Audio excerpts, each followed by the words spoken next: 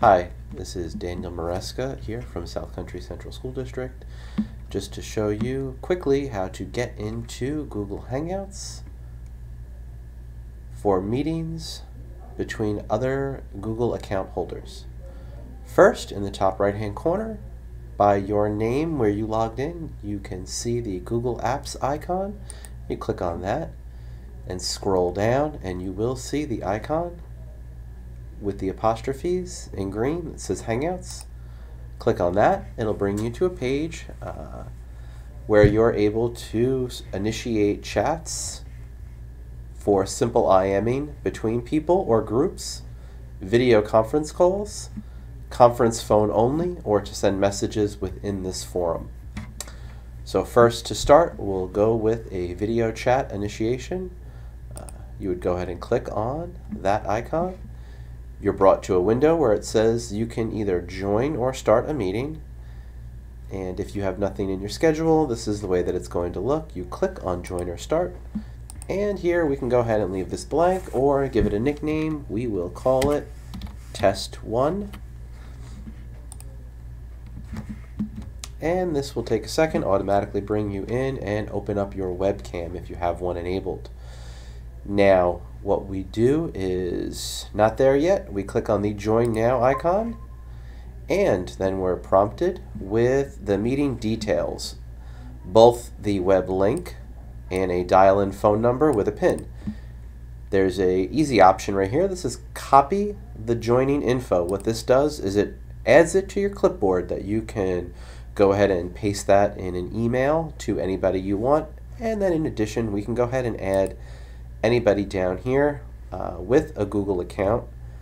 Keeping in mind, this portion of invite will only apply to people who have Google accounts. You can also provide that telephone number from the prior screen in the link that we copied to our clipboard to anybody outside of Google so they can dial in.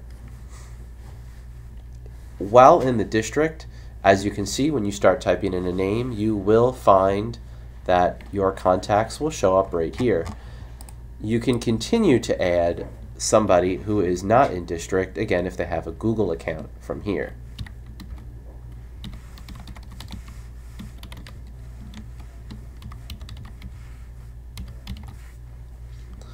See, as I typed in their email, and I can click Add Recipient, this is, again, somebody who is not within the district. If they're within the district, you can just go ahead and click on their name after starting to type it in. And now I'm going to click on Send Invite. Now that person got an email in their Google account and also in their Google Hangouts to say that they have a pending meeting. Now after that person has joined, up here we're going to go ahead and see that there's more participants here. And again, this is where we can also add people from that top right hand corner and continue to add participants or give a phone number to call. For instance, if we type in 631 730 1527 and I go ahead and click on the call button, what that's going to do is going to go ahead and ring the telephone and Google will automatically say that they've joined a conference within Google. So it is easy for you to add phone participants without them even having to click on anything. When they hang up, it'll go ahead and show you that their phone number has hung up in the corner. Now, clicking inside of the screen will also just bring us back and close all of those sub-screens that we open up for different options. If we wanted to go ahead and present our desktop to the people who are actively participating with video conferencing from Google, we can go ahead and click on anything from sharing a window to sharing an entire screen. I'm going to go ahead and click on an entire screen. When I click on that, if I have multiple monitors, it's going to ask me which screen I want. I'm going to double click on the screen 1. Now at this point, I am sharing everything that shows up on the screen to everybody else.